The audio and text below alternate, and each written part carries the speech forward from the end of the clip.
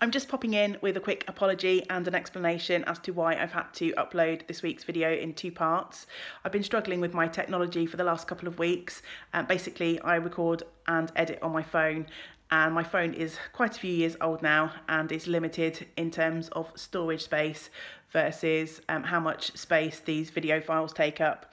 And yeah, this week I've just tried all afternoon yesterday to get this video uploaded and it just wouldn't work. So I've had to split the video in two parts, for which I apologise. And I guess I've learnt my lesson. I need to try not to waffle too much and try and limit my future videos to around about 30 minutes if I want to continue. Unfortunately, I can't afford to upgrade my technology at the moment. That would resolve all problems, but it's not on the cards. So yeah, anyway, enough about my tech issues and my waffle. Let's get on with the knitting again. I just popped the video on pause then and waited for that hail burst to pass because it got really loud. So apologies if the last section of background noise was a little bit distracting. I have two more works in progress to show you this week. The first one is a project that I've been working on at the shop, and it's living in this lovely bag that I bought from Lone Larch Designs quite a number of years ago, and I'm sure you can tell the colours are what attracted me, but I love this print with these deer and these sort of stylised trees. And I've been working for a little while on and off on a project called the Midori, and it's a pattern from Noro, which is a Japanese brand of yarn. I'm sure you've heard of Noro before. And the pattern is basically just two rectangles that you then join together, and you sort of pick up and knit a little sort of sleeve band, and that's it. So it's very simple construction. It's knit on the bias, and I think I started this last summer, maybe autumn, and I haven't given this project any love for ages. So this week I managed to finish one side. I don't know yet whether this is the back or the front because they're basically the same, and I'm just going to see which one looks nicer in terms of the colour progression. So you start in the corner and then you just knit out, increasing all the way, and it's a garter stitch pattern with a couple of drop stitch rows thrown in. So I managed to finish the first piece, and I think I put a marker in somewhere. Can you see a marker? No, maybe not. So I was definitely on the D. Oh, there it is. Couldn't see for looking then. So I was on this decrease section, so all I had to do, if you think I'm knitting it this way, was decrease down to this point. So I finished that piece and I've started on the second piece. Now this is definitely a tale of when knitting attacks. So this is how far I've got on the second piece. I'm still on the increase sections, and I have counted up on the first piece that I finished. I need to do 16 of these pattern repeats before I start decreasing, and I think I'm on 14. I think I've just done the 14th. I had got to the point where I thought I was going to start decreasing as of yesterday afternoon. However, as I was locking up the shop, I looked at the project again and realised that something had gone wrong. So I had obviously knit on it for a couple of days, put it down, picked it up again, and I had started again. I was only increasing on one side of the row, whereas you needed to increase on both to obviously get this shape. So on this bottom edge, from here I put in the marker where I had to rip back to, this edge was starting to sort of go this way because I wasn't increasing out. So I had to rip out, and it turned out I had to rip out a whole 50-gram ball. So you can imagine that's several hours of knitting. So yeah, I was not best pleased. I realised it just as I was on my way out of the door of the shop, and we were on our way to see a film yesterday. We went to see Captain Marvel, and so it was kind of in the back of my head, you know, when you realise you've made a mistake, I don't know about you, but I just want to get on and rip it out. Even if I don't start reworking on the project, I just want to get back to a point where I know that I can pick the project up and start working on it again. But I had to wait till I got home from the movies, and I ripped it right back to this marker. And as you can see, I added a couple of pattern repeats. I wanted to get to, it was actually more than 50 grams I ripped out, because it was this ball plus I'd already joined in another ball. So I wanted to get back to the point where I was joining in this 50 gram ball. So I knit a couple of repeats to get me to that point. So yeah, I'm hopeful. It's a fairly easy knit. The rows are pretty long, and they're going to get longer for another few pattern repeats, but then I will get to the bit where I'm starting to decrease again and the rows will get quicker. So I don't think there's a huge amount of work left in this in the scheme of things. So yeah, I'm excited to crack on with that one again, and it's nice to give a project that hasn't had some love for a while some more attention. And as I say, this one just hangs out in the shop, and it's a project that I will happily pick up and knit while I've got my groups, because it's fairly straightforward, and also it's yarn that we stock in the shop. So I always try and work on projects in the shop from yarn that we have. So this is Noro Kibu. I think it's actually discontinued now. I still have a few colourways left in the shop, and the pattern, as I say, was called Midori, and it was also from the Kibu book that came along with this yarn. So this is a blend of 54% cotton, 34% wool and 12% silk. I'm interested to see how this bias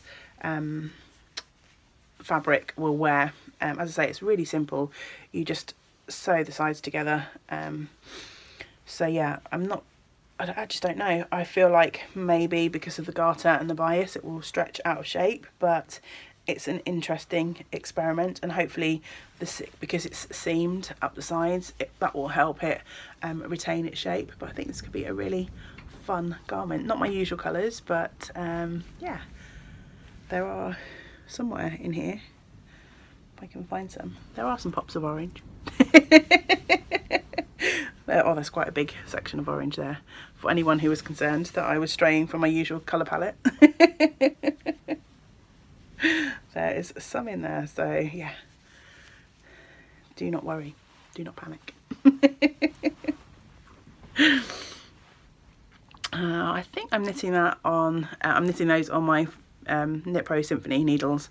I think they are 4 or 4.5 millimeters.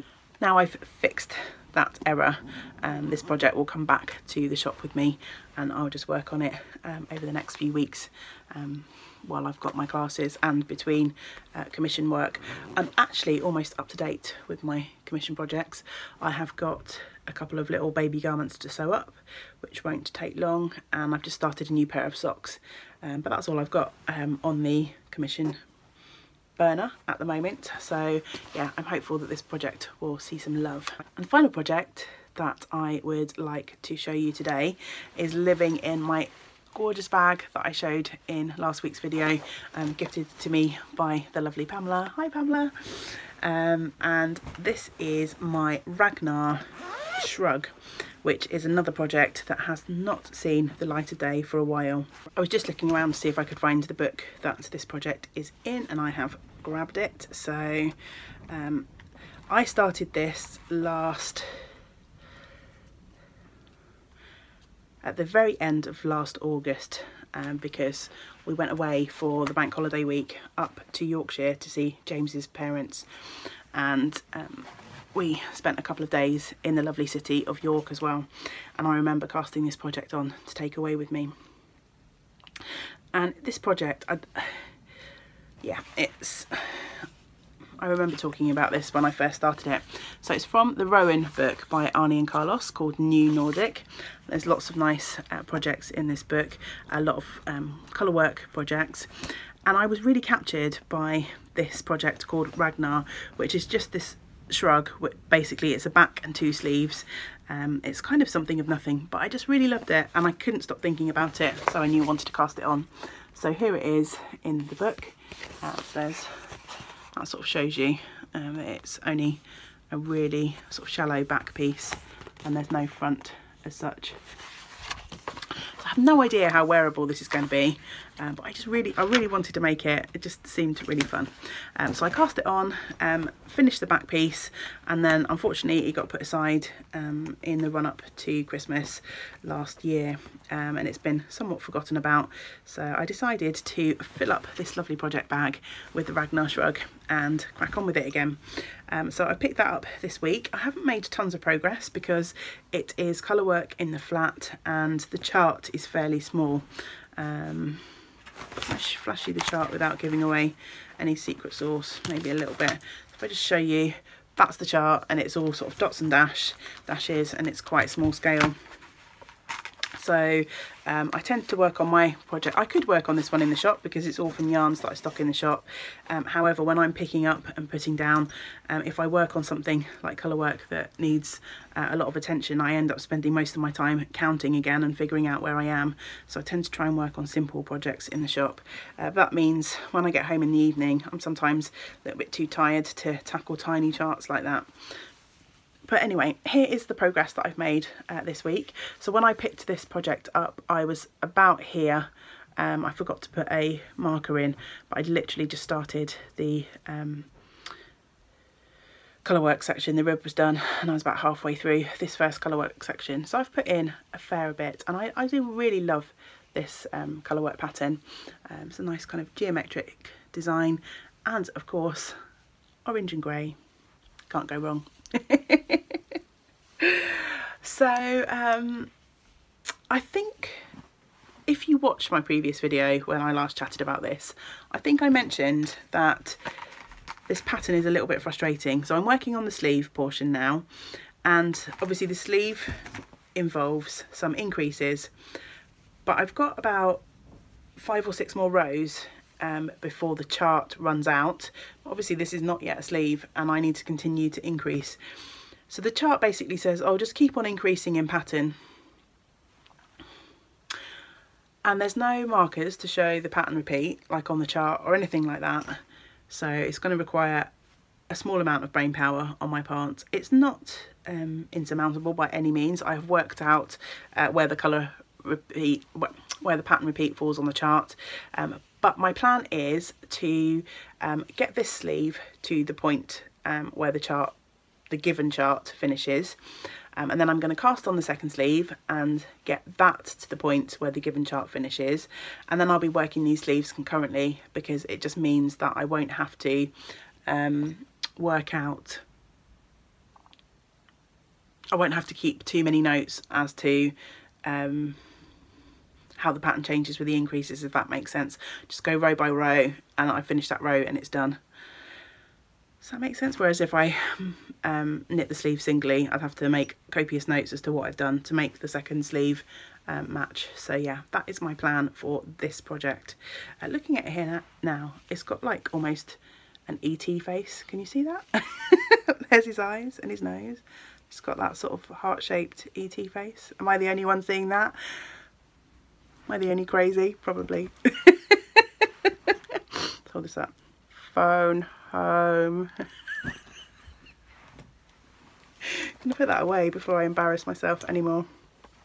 I'm knitting that from a combination of Rowan felted tweed in these 2 greys. I think that one is called Carbon, and that one might be Alabaster. I don't have the names in front of me, and these labels don't have the colourways printed on, just the numbers. And the orange section is knit in Ginger, and I'm combining that with some Kid Silk Haze. In the pattern, actually the orange sections in the colour work are just knit in Kid Silk Haze held double, but I wasn't so keen on that at the time, so I decided to still add in the lovely mohair texture to hold it double with the ginger of the felted tweed. So yeah, that's my biggest modification I made for that project. I've got tons of yarn in here, and you know, only 1.5 sleeves to do, so I think I put aside much more yarn than was required. This orange colour is called Brick. They don't make this orange anymore. They've got a very similar one, but it's called something else. They also have a nice brighter orange as well. So while I've got everything in that bag, to show you, this is the back piece. So as you can see, there's not much to it at all.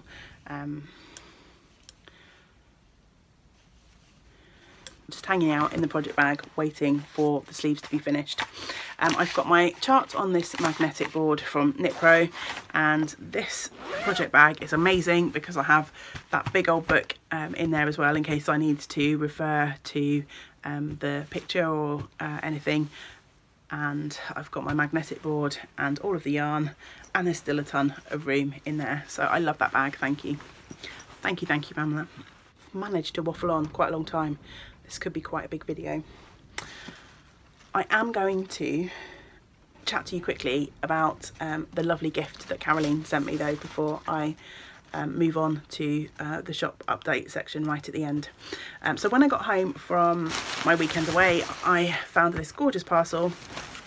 I was a little bit cross actually, not obviously with Caroline at all, but with the courier company. For a few days before we went away, I was having notes put through the door saying they were trying to deliver this parcel, but there was no contact information on the little notes. Usually they give you a number or a place where you can get in touch to try and reorganise another delivery, but there was nothing on these little slips, just saying we tried to deliver it, you weren't home. And then of course we went away on Friday, and the weekend was atrocious weather-wise. We came back on Sunday and there was a rather soggy cardboard box just sat on my doorstep. Luckily, Caroline had wrapped up everything in the box really well. But yeah, the cardboard box was just a soggy old mess. And I was just cross, because it's just like, if you're just going to leave it on the doorstep, why not do that on the first day that you tried to deliver, rather than leave it to the third day and then just leave it on the doorstep anyway. I don't know. Anyway, courier rant over. So when I opened this box, it was just full of lovely things. I've already shown you the pumpkin spice yarn. Accompanying that, it was this absolutely fabulous bag. So as you can see, I haven't got anything in it yet, but I'm going to put a project in this very soon. And it says, I am a yarnaholic on the road to recovery. Just kidding. I'm on the way to the yarn store, which is just so appropriate. And of course, the colour is everything. There's also some lovely cards in here. So there is a card with Caroline's sock design, which is the Rainbow Bridges sock pattern, which is gorgeous. And then here's her lovely business logo. So colourful creativity. It's got a lovely rainbow of yarns on the back. I have managed to resist the urge to tuck into these because I wanted to show you them first, but there are these lovely stroop waffles in, I think that's how you say them, dark roast choco, which I guess chocolate. So there's a pack of those for me to enjoy and get stuck into those now I've shown them off. And then there were tons of fibre in the package, and I believe that most of this, if not all, was dyed by Caroline herself. So there is this gorgeous green with some hints of yellow in that package. And I've been really drawn to greens recently, so I'm excited to have some extra green fibre in my stash to spin up. And then there's this gorgeousness, which has some purple in it. It just says merino on the bag there. So yeah, again, there's some lovely yellows, but there's also these purples and blues. So this one may be the one that goes onto one of my drop spindles soon. Yeah, I'm not sure, I haven't weighed these yet. I'm not sure how much gram wise is in there, but I'm imagining maybe around 50 grams. So yeah, I think that is definitely doable on my drop spindle. And then, oh, wait for this. This is gorgeousness to the extreme. Look at that gorgeous, gorgeous rainbow braid. It is just beautiful. Oh, I love it so much. I really want to spin this up, but I also want to save it for best until I'm a little bit better. And I'm also trying to save up to get a wheel at the moment, so it would be really nice to maybe to save this as a special treat to spin on my wheel if I get one. I don't know, it's that like always tough decision. Do you save something for best, or you just use it to get the joy of it? Decisions. But yeah, isn't that gorgeous? So that is Superwash Merino, and it's got 16.5, so I presume that is the micron count on there. I haven't looked. Oh yeah, here we go. It's just colourful fibre, 100% Superwash Merino, 16.5 microns. How yummy is that? And everything was packaged in this awesome orange tissue paper as well. So thank you so much, Caroline. You really made my week. Such a beautiful package, and although I was cross with the courier for leaving the box on the doorstep, it was actually a nice welcome home from a weekend away. When you've been away and you had a nice time, it's always get a little bit of post holiday blues, don't you, when you come back to the real world. So this definitely helped me combat that feeling. All of this beautiful fibre, the tasty treats, and gorgeous project bag. Thank you so very much. I've been so very lucky this last couple of weeks. I've had a beautiful handmade cowl, beautiful handmade bag, and a package of awesomeness from Caroline. Yeah, I couldn't be more thankful at the moment for the wonderful people that I have in my life, both in real life and the friendships that I've made through this wonderful fibre community. And yeah, the fact that I have met Pamela and met Caroline at the Knit Tea retreat, so they are now friends in real life as well as friends on the internet, is just wonderful. Love it.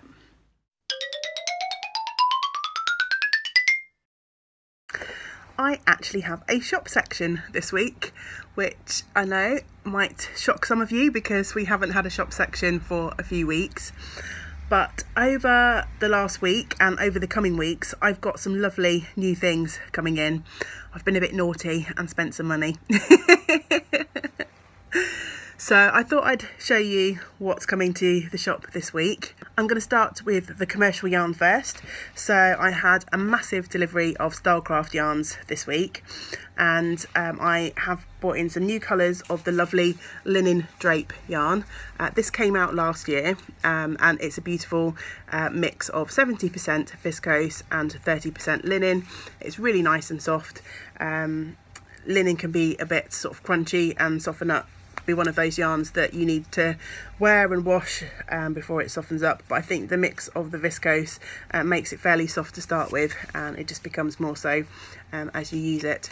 So Stylecraft have brought out 4 new colourways in that yarn, so I have bought in all 4 to supplement the colours that we already had in stock.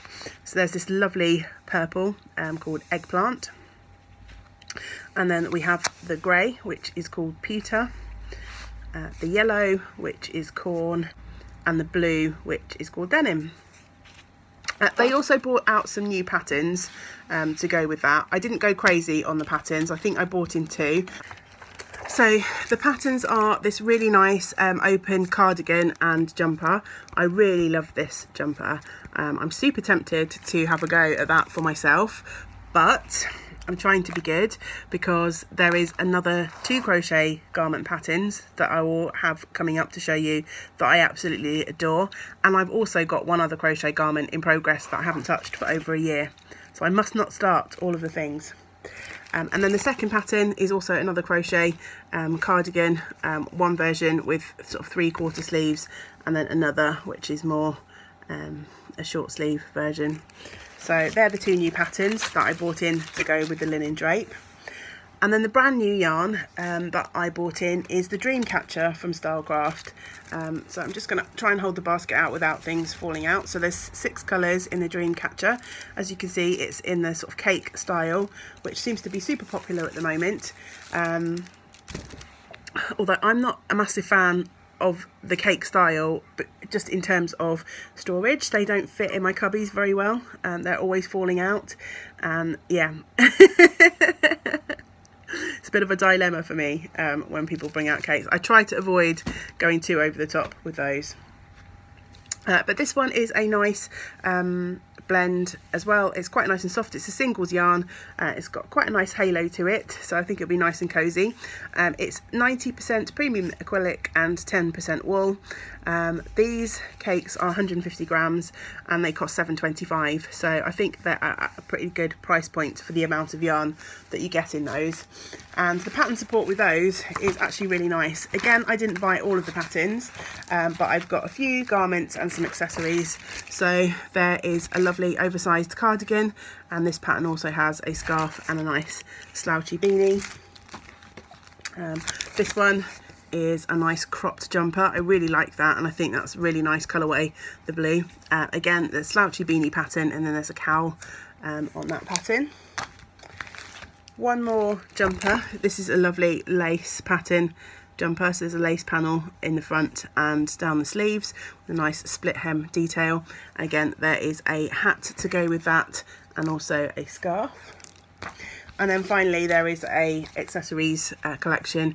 So there's a nice simple shawl, and there's a big sort of lacy scarf, and then a really nice textured wrap there. So I'm hoping to find time to cast on one of the hats soon, because I think it'll be nice to have a little sample in the shop of that yarn knit up.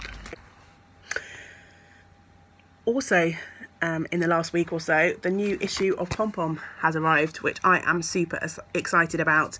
This is the botanical issue, and if I get time, I think I'm going to record a separate review video.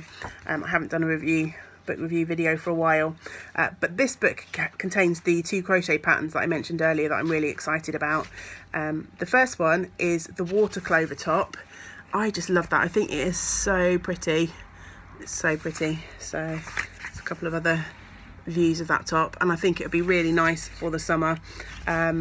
Lovely. I like the way obviously it's styled with a nice tank underneath. I think you could do that in so many different colours and it would look absolutely beautiful. And then the second crochet project in here, which I adore, is the Diwalia, and it's a nice kind of cover up with tassels. And I'm not usually a sort of super fancy fuzzy detail kind of person, but I just think that looks lovely. And of course I have a fancy to make that in a nice bright orange colour, but look at that patterning, it's gorgeous, isn't it? So yeah, the botanical issue of Pom Pom. And last but by no means least, Miranda, who is by Miranda May, a local indie dyer here in Cardiff, has restocked me with some of her beautiful yarns, and some of them are hanging up behind me. So I have got a couple of new colourways and a new base. So if you can see behind me, these N4 colours, the nice sort of bright green, orange, and then the sort of darker green and the red, they're all a new base for Miranda, which is double knit, which is really fun. So I don't think Miranda's had a double knit before. I've also got some gorgeous tweedy colours in the middle there. The brown and the yellow are tweedy, and then in the top row I've got some really nice new colourways in her 4-ply base. In particular, the ones over here, they're lovely new spring colourways. So the N1 is crocus and the second one in is daffodil, and if you follow me on Instagram you'll have seen some pictures of those particular colourways on our Yarn and Yarns feed this week.